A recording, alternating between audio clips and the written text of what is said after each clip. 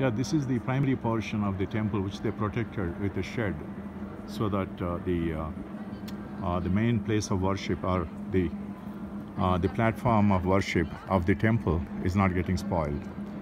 So this was the place where they were worshipping. All this came out during a recent earthquake in 1985, I guess. That's when all these things were revealed. And even you can still see some of the earth caving out and cracks in the stones. So this is an earthquake prone area, so that's how this area always was.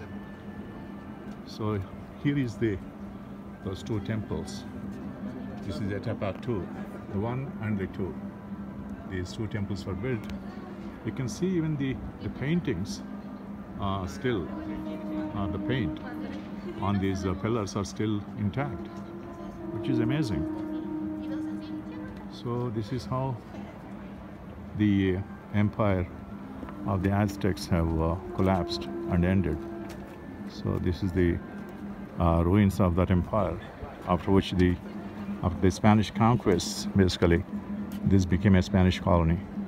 The whole Mexico came under the Spanish colony, and ever since they got the independence from Spain, I think during the 1940s or 50s. So from that time on, it's an independent country.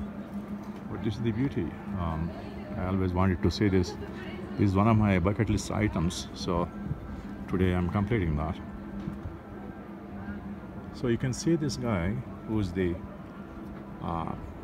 main you know, the priest or whatever you call him, and he's still there.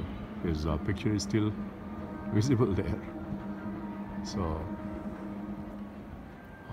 so this is the place of that Aztec empire which has ended.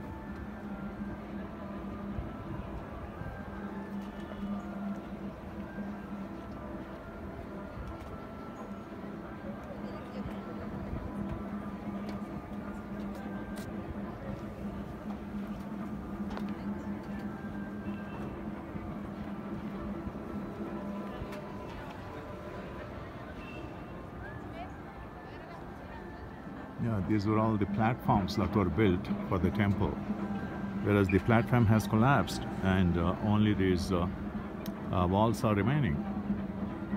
Otherwise, these walls were only working like a citadel for the temple.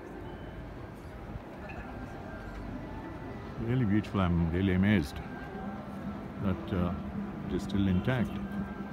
A lot of the structure is still intact.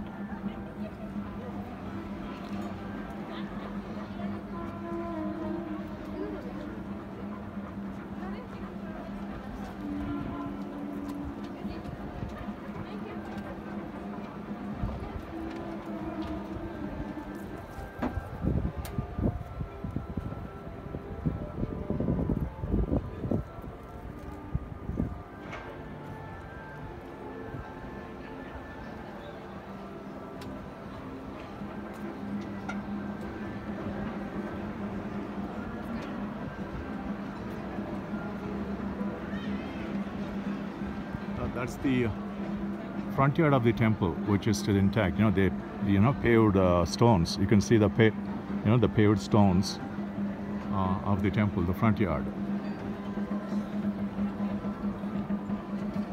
You can see those serpents which are protecting this temple from all sides. So these two temples, you can see here from clearly the entrance to the two temples. You know, the one on the left here, on my where I am photographing, that is number 2. The other side is number 1. So that's how they built these two temples.